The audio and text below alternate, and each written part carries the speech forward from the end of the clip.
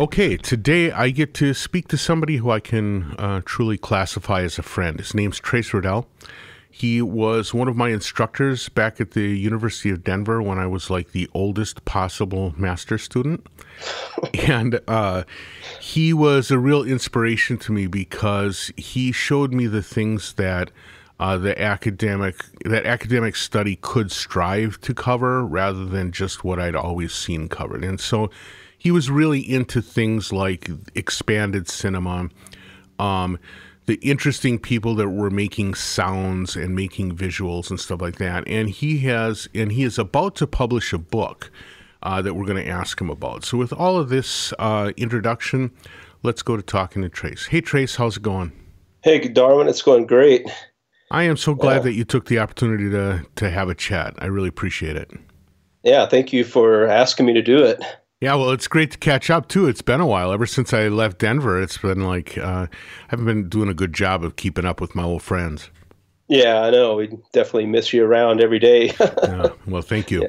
Yeah. So why don't we start off by having you explain a little bit about your work in the big picture, your teaching work as well as this writing.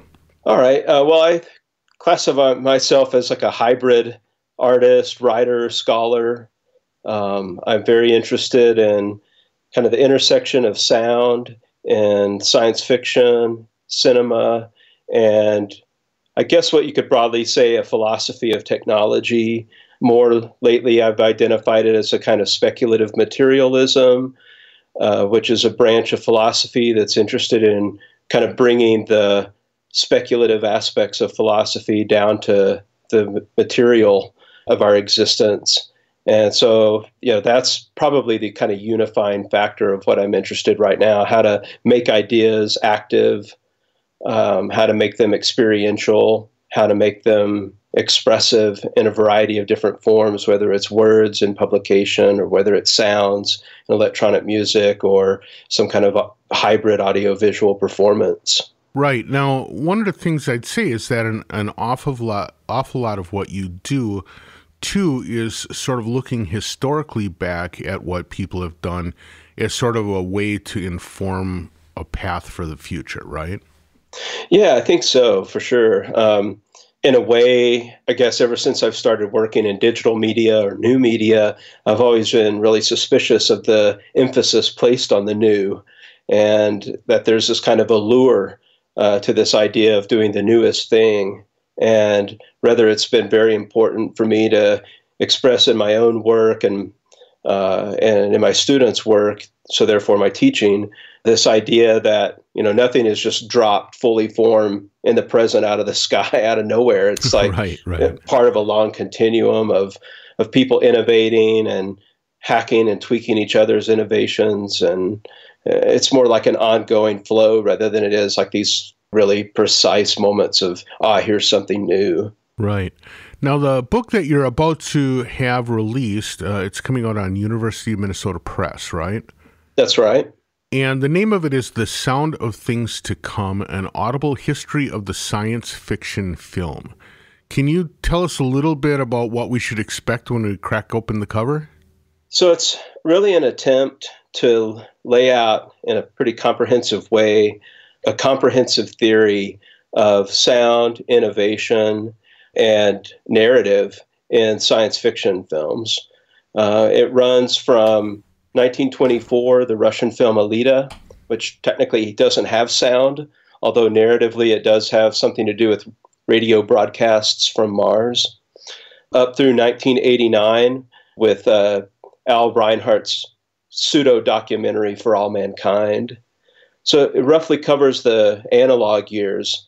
I barely get into digital technologies through Tron and Blade Runner, but mostly I'm really interested in this particular book on the kind of analog sound technology that takes off, of course, with the theremin and then goes through Vangelis's instruments and some of the sort of electronic studio mixing technology that would come into play in the later films. Right. I was lucky enough to take a class with you where you kind of cracked open some of the, I think maybe the earlier thinking behind some of this. It was I can't remember even what you entitled the series, but it was something like the technologists of sound or something like that. I can't remember actually the name of the series.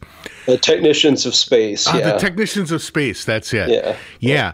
And I remember being fascinated because prior to that, the only time I'd ever really heard anyone talk about it was sort of like the Barrons did, Forbidden Planet, and that was electronic music. And then now here we are today, I was like, well, okay, that's a pretty rapid slope down the hill. My assumption was there was something between, but I didn't really hear much talk about it. And so it was kind of fascinating, but also that you wove in not only what was found on soundtracks, but also things that were influenced by science, including some of the work coming out of Jamaica, some of the work coming out of a lot of different kind of fringe musics too, where they were influenced by science and space and technology as much as being about science and technology.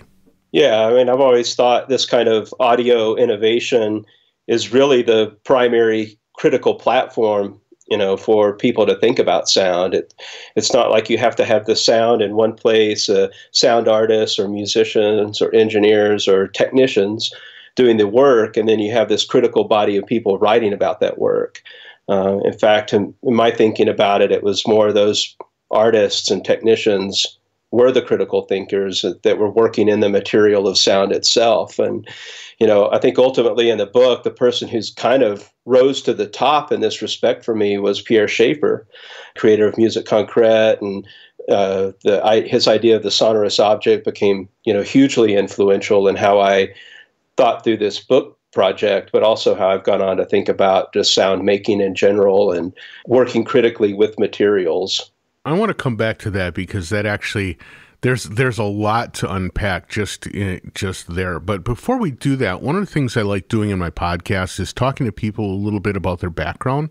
Yeah. This sort of like clash between cinema and audio and music and science fiction. It seems like something out of a science fiction tale itself, right? Yeah. Tell me a little bit about your background and how you got all this kind of divergent set of interests all pulled together in one head. Well, I think I've always just been about trying to bring in my own interests and passion projects and things I love, which is sci-fi books and films and music, into my professional life, kind of sneaking that in. So I get paid to do what I love to do, I guess. So my background, I actually have a PhD in English literature, and before that, an MA in creative writing. But by the time I got my PhD, I was really getting turned on to critical theory. I was very interested in sort of emerging hybrid philosophy around that time that was looking at digital technology. And then, of course, I was getting turned on by digital technology itself, which was emerging at that time. And so my career path kind of took me into developing online classes in things like science fiction, fantasy literature, travel writing, but learning all these new tools, HTML, real audio for streaming lectures and audio mixes that I was doing.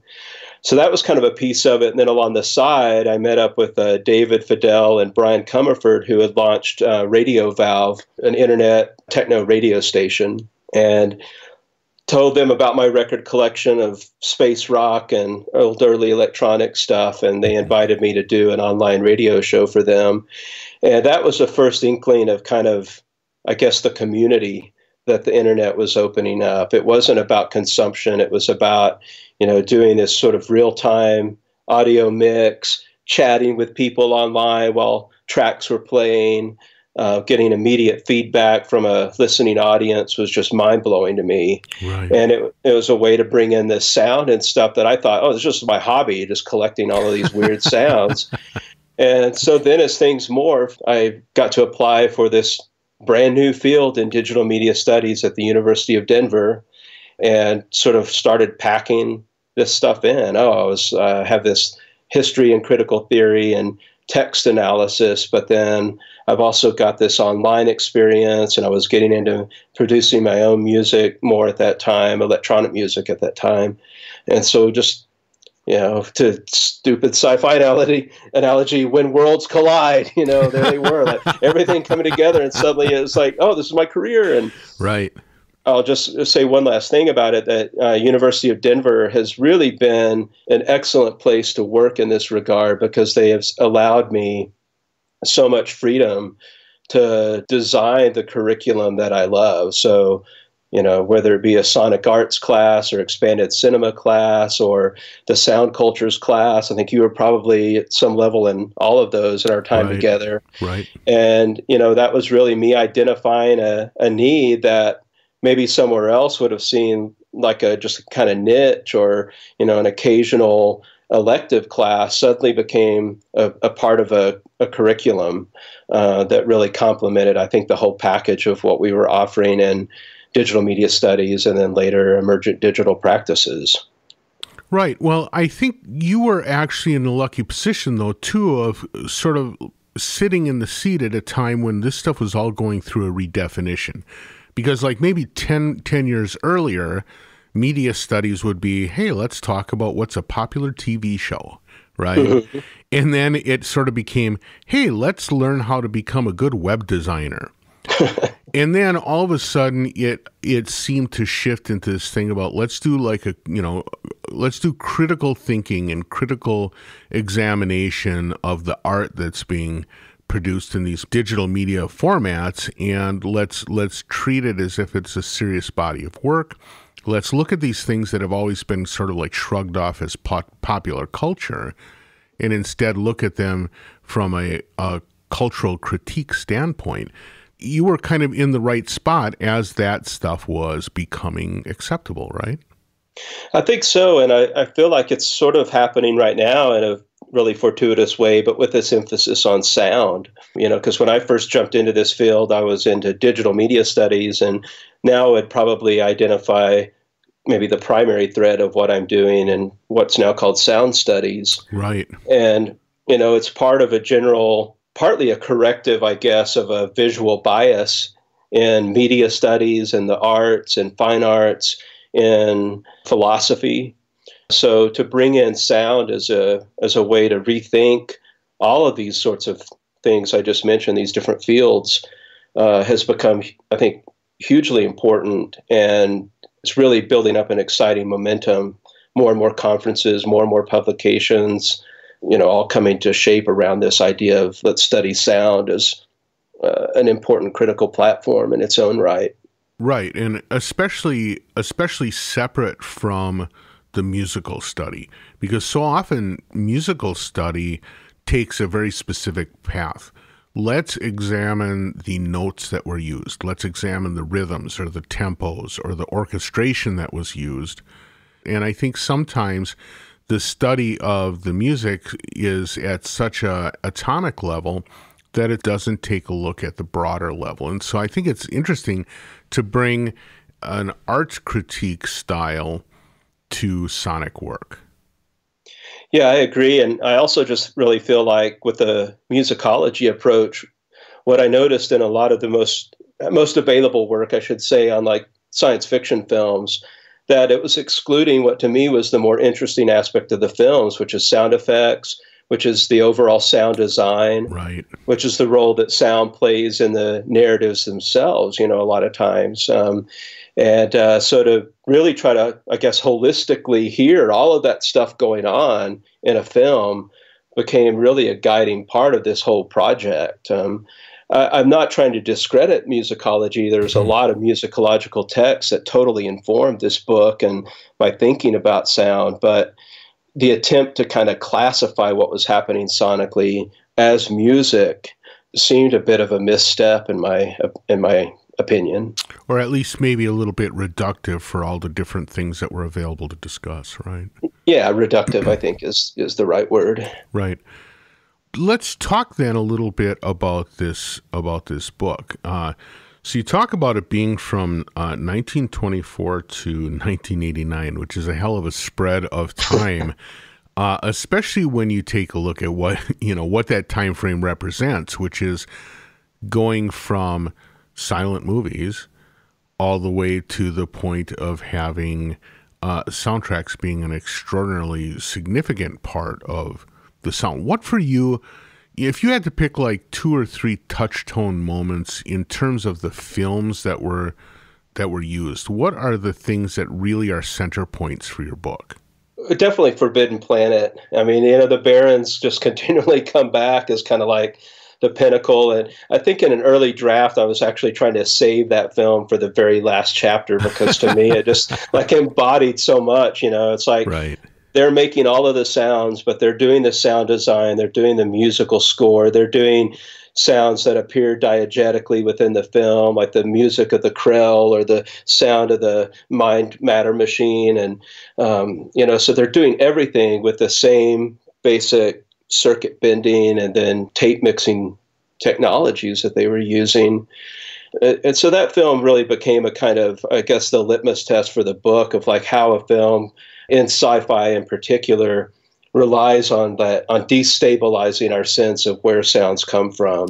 Right. And that to me is kind of the essence of what makes sound alien and what makes hearing these films alien contact, that these are truly sounds that no one had ever heard before, including the people who created them. That to me is just mind blowing. It's like they don't necessarily know, oh yeah, I'm going to go out and make the sound of this robot or something. It's just like they're experimenting and coming up with new sounds, and it somehow coalesces as like, oh yeah, this works perfectly as this character, this object or whatever it might be. So that's a pretty huge one. I think Blade Runner is another really just such a crucial film for me. It too exhibits this quality when you think about the entire sonic experience of the film as sound events that blur and blend these areas of our experience, whether it be Vangelis's musical score or the sound design, sound effects of the film. It becomes really hard to like tease those apart. And at least in terms of a pop culture artifact, that when that Blade Runner soundtrack finally came out officially, it had to recognize that, right? It had to have dialogue. It had to have some of the sound events incorporated on it. It wasn't just like a straight render of what Vangelis had composed. Right. And what about, what were some things that were maybe prior to the Barrons stuff? Because to me, at least, the Barrons, when I listen to that, when I watch the film and I listen to the soundtrack, it is clearly electronic, and you think of it as you're hearing electronic music, right? What were some bridge points to get to there? What were earlier experiments that might have been informing them or at least opening people's ears enough to electronic sound to make that a viable choice? I think probably the biggest discovery for me was Metropolis. And once they finally found enough, it was really fortuitous. Like while I was working on this book, it seemed like a whole missing reel or something like that of content was found in Argentina in like a film house. And they were able to kind of reconstruct the film. They re-recorded Gottfried Huppert's entire score for Metropolis.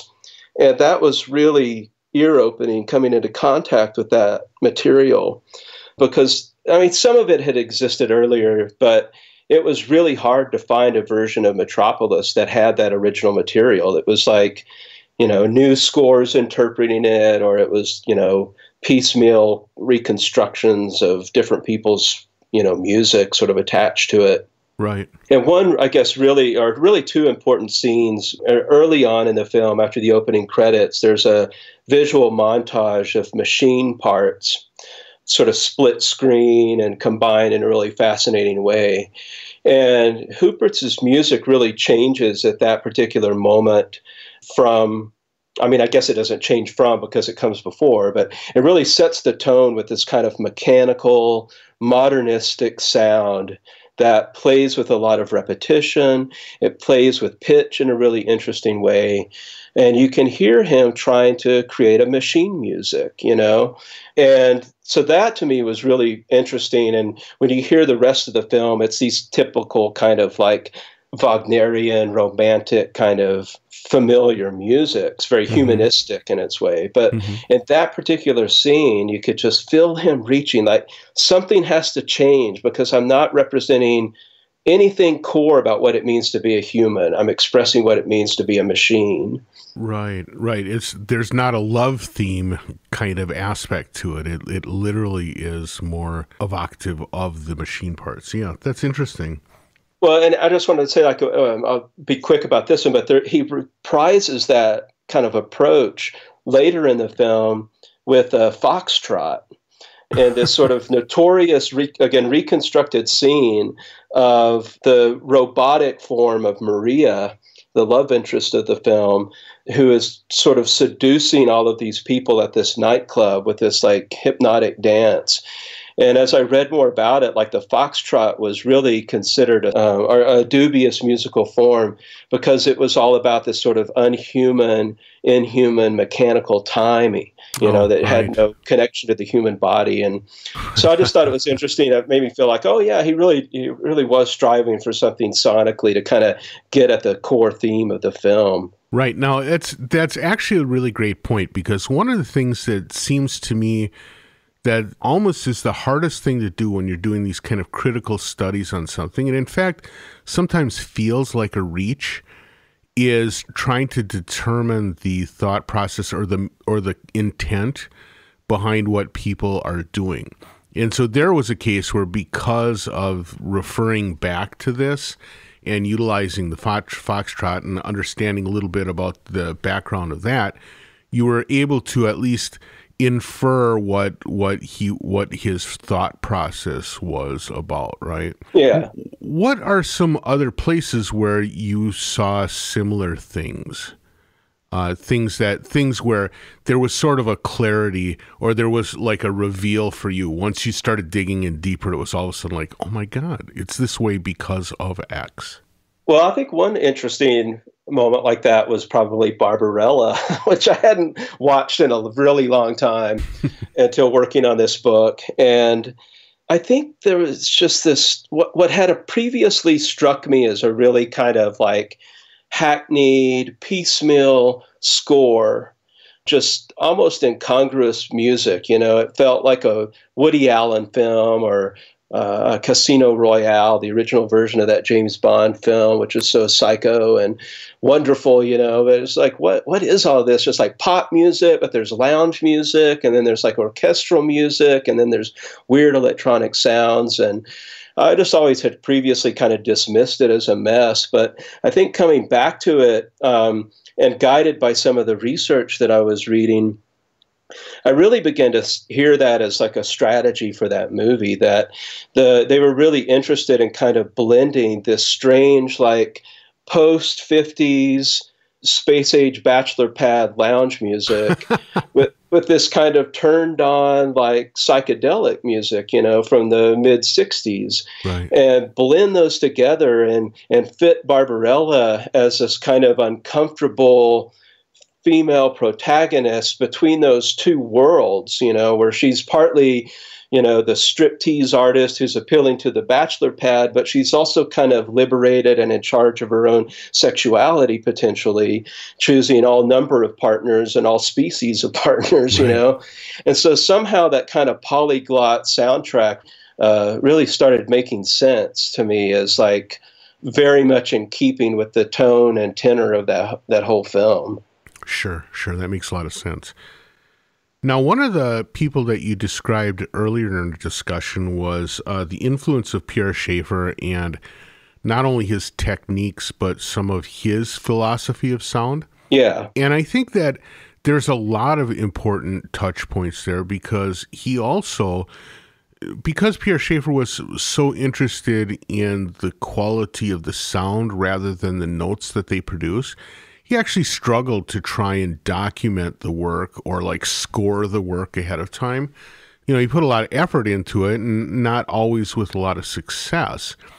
And I think that that's something that we see a lot of times in film scoring, but especially film scoring around science fiction, which is that so much more of the soundtrack and the sound effects and all this stuff really relate more to the timbre than to the notes being played. And so I'm curious about how you see that part of it, the sort of like ephemeral nature of what's being recorded.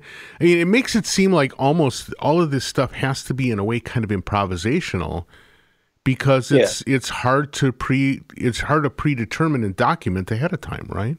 Yeah, totally. And I think that's part of what I was alluding to earlier when talking about the fact that like a lot of the musicians hadn't heard these sounds before. Right. They were truly in this kind of moment of improvising with a new technology, many of which at times they themselves were developing, and just hearing what came out of it and documenting that directly to tape, and then doing further experiments with it from there. And so that too seemed like a real Schaeffer-esque sort of moment that was throughout so many of these films, of like the process doesn't stop at the recording. Frequently it begins at the recording. Right. And then you go on through this whole other process of mixing and running things backwards and, doing all that fun tape music sort of stuff to really create the sounds that you're hearing.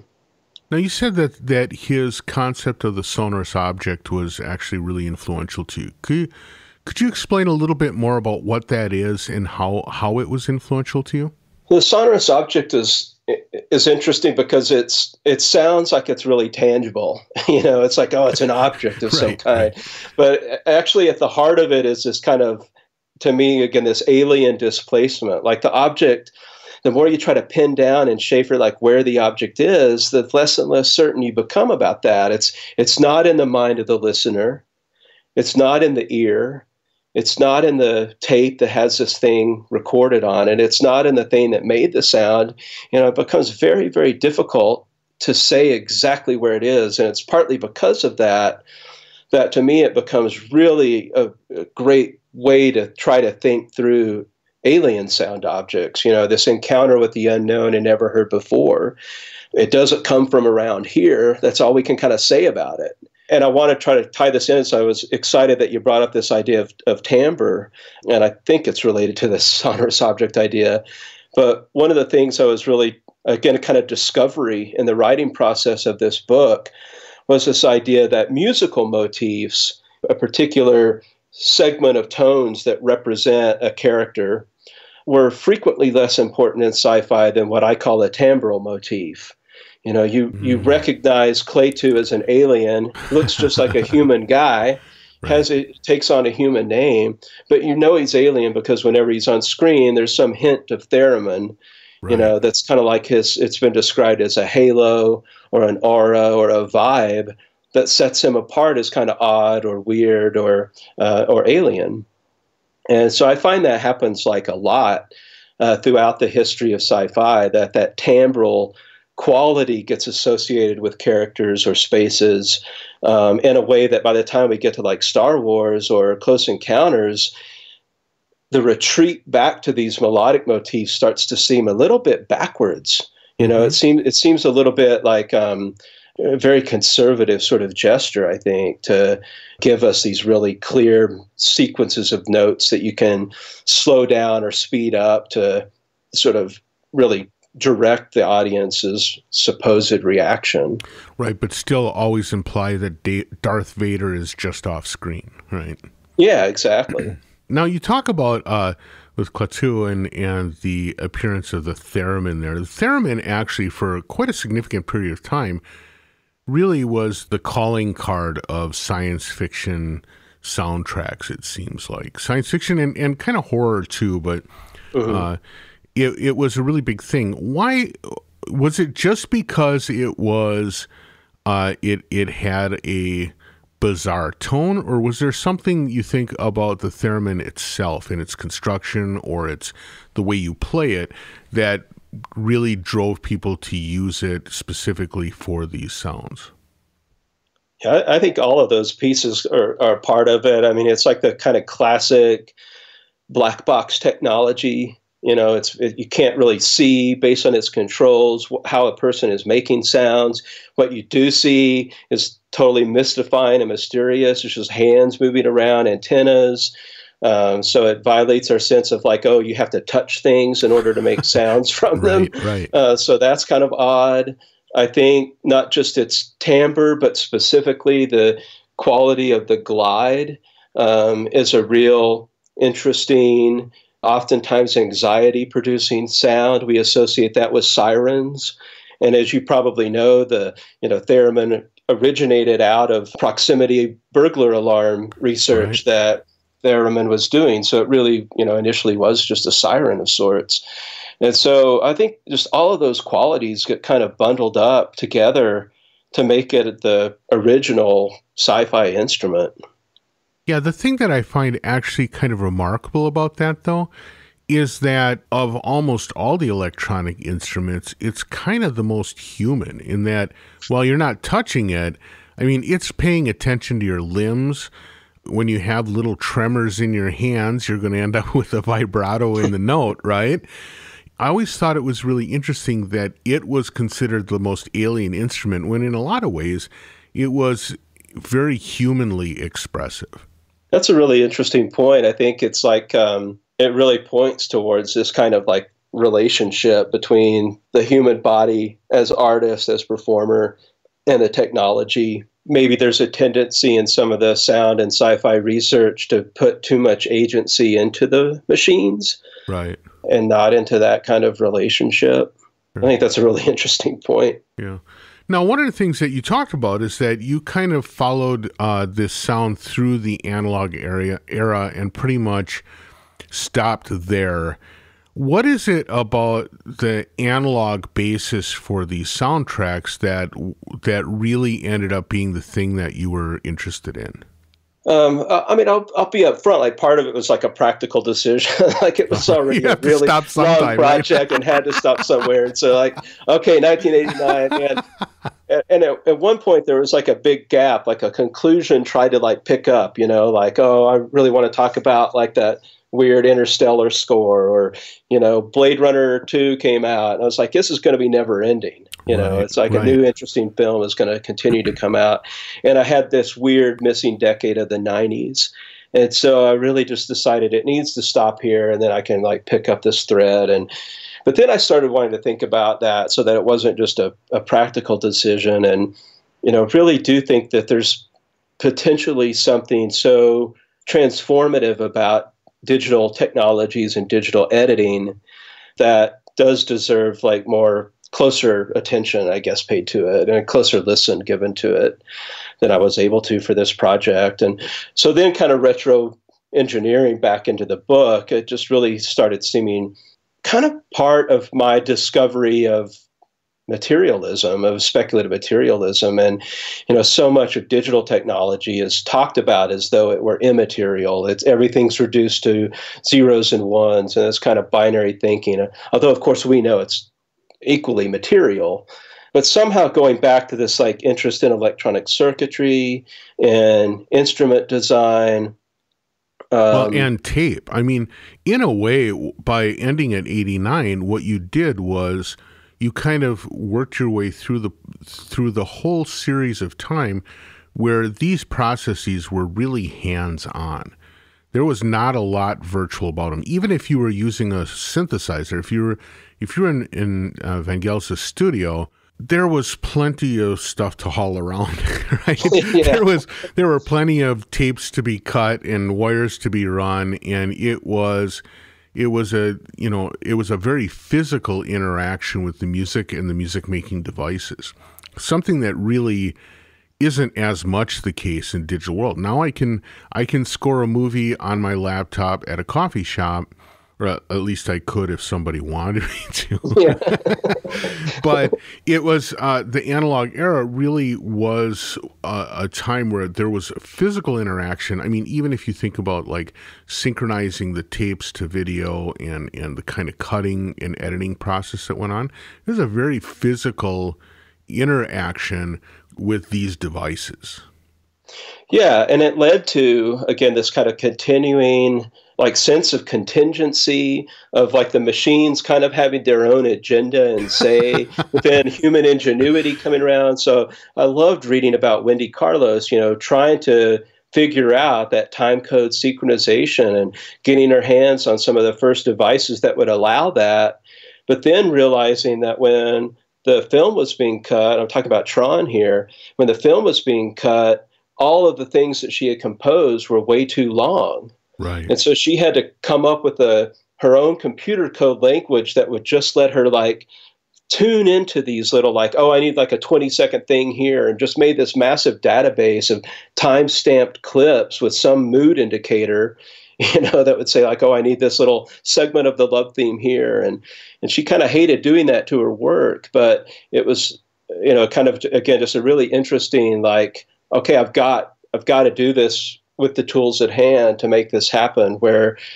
now you could just, program something that would do all of that for you, I think. What were some of the popular influences on science fiction music? I mean, I think when most people in their head imagine what science fiction music sounds like, it's sort of like out of left field came the Barrons, and now all of a sudden we have squeaky Krell music and stuff. And at some point, somebody fell asleep on a Yamaha CS80, and then we ended up with the really big electronic score sound.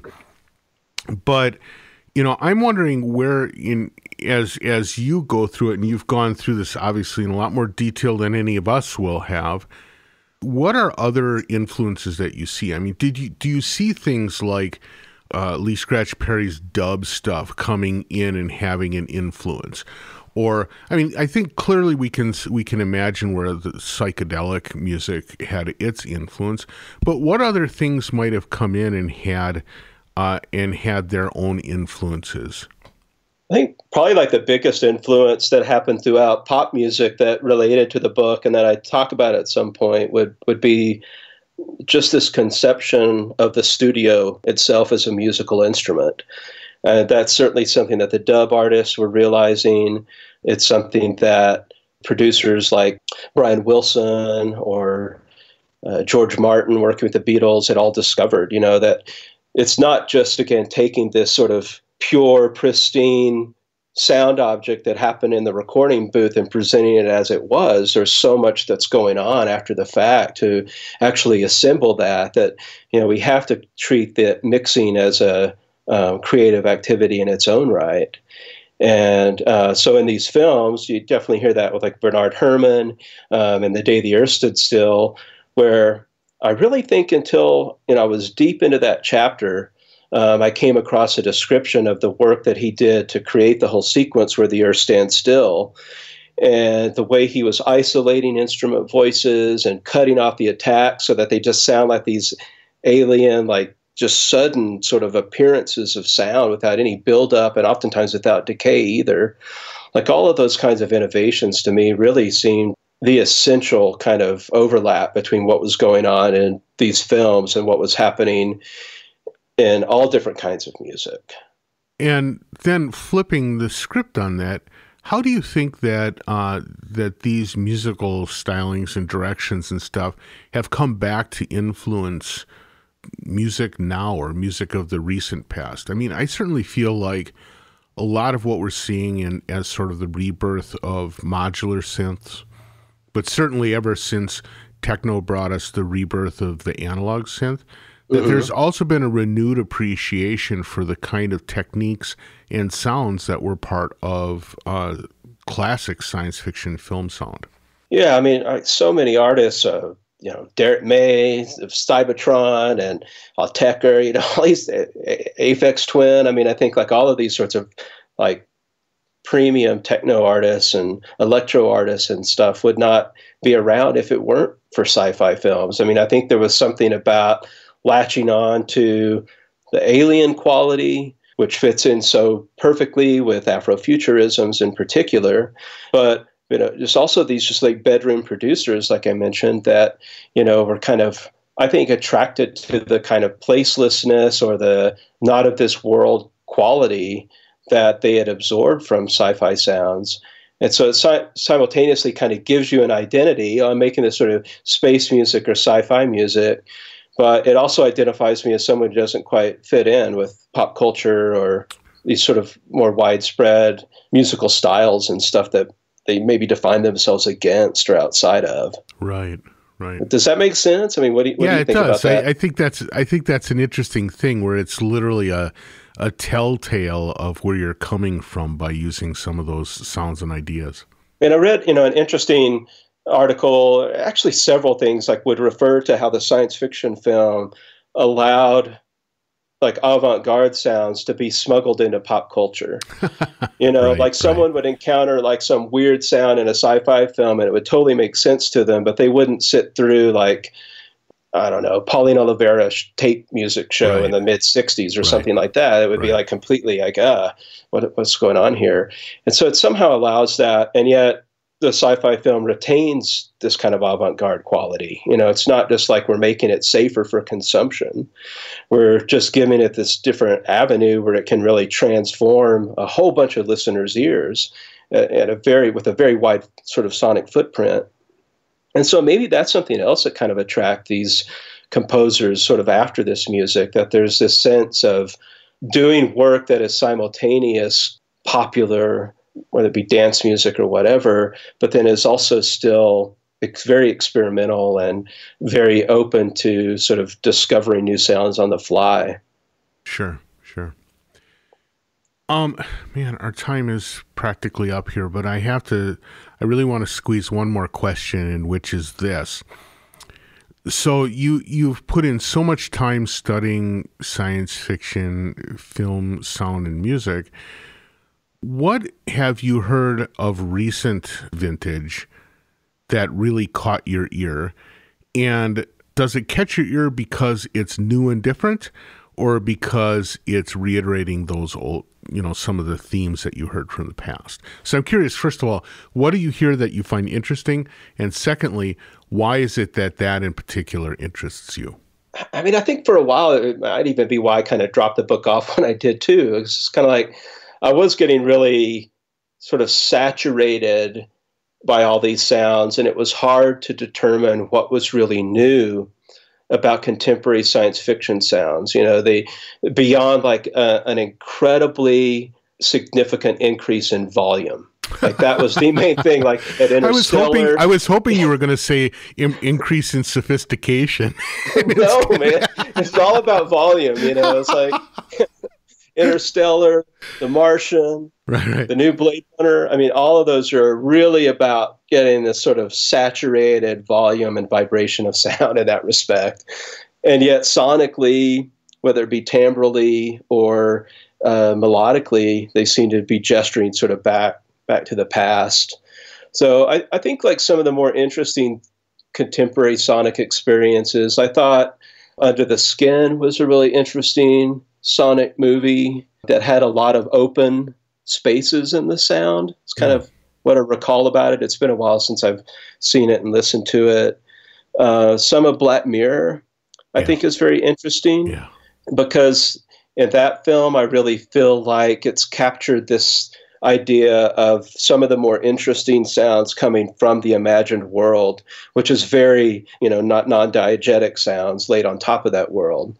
And so how those sounds are so close to our present moment and yet slightly off, I think is a really effective kind of transformative sound event. Now, one of the things that came along with the introduction of digital everything was sampling. Do you hear much interesting use of sampling?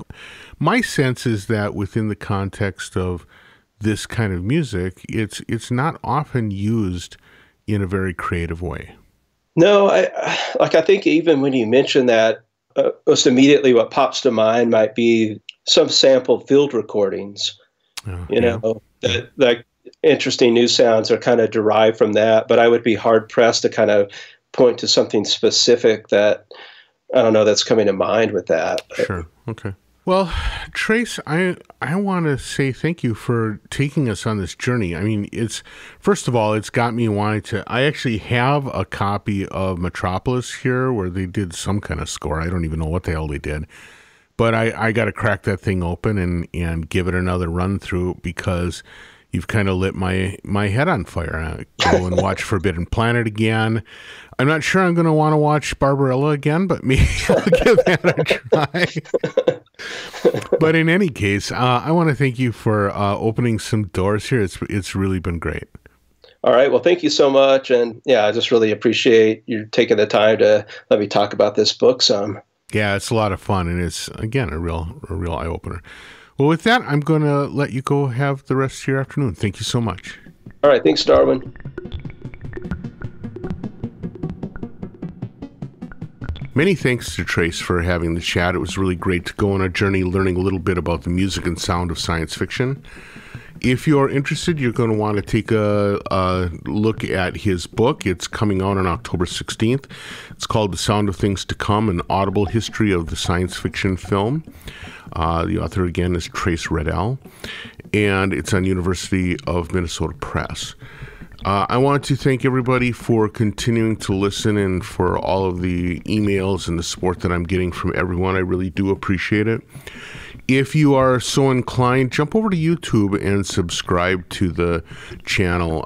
We're getting a lot of subscribers lately, and it's just kind of encouraging to see those numbers go up. So, as always, I want to thank you for listening, however you listen.